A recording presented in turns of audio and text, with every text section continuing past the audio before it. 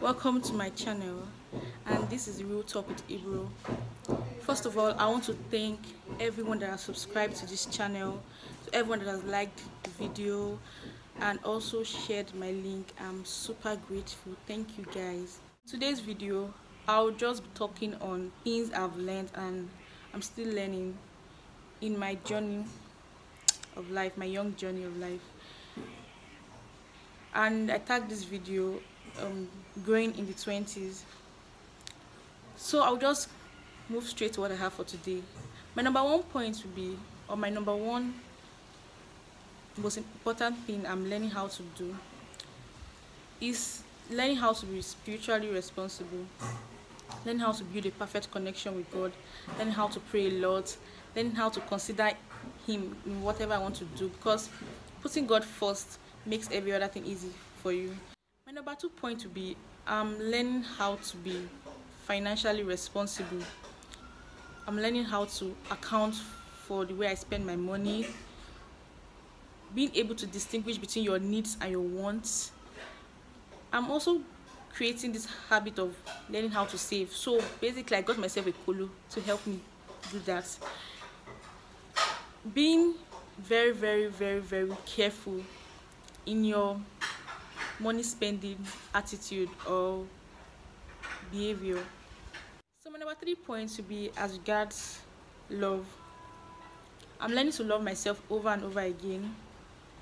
When you do this, you tend to accept your flaws the way they are. You tend to appreciate those flaws. You tend to show the world how to really love you too. And lest I forget, let me tell you that you're your biggest hype man. So girl, hype yourself anyhow you want to hype it. We gather day, we did your back. So that's basically what you should do. Learn to love yourself so much. Be you and accept it. In the aspect of love, I'm learning to use 80% of my head and 20% of my heart when dealing with issues relating to love.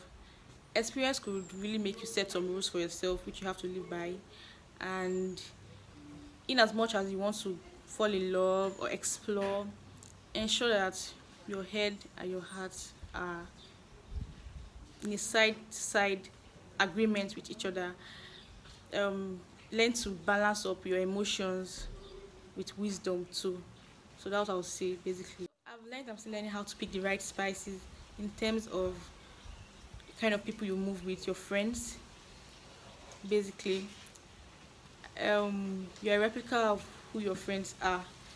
So how sweet of a person you are or how horrible you are depends on the kind of people you move with, and has a lot to tell on your personality and you as an individual. I'm learning how to handle conflicts, how to handle misunderstandings and disagreements, how to ignore side talks and lies, gossips, because not everything is worth your attention, not everything is worth your time.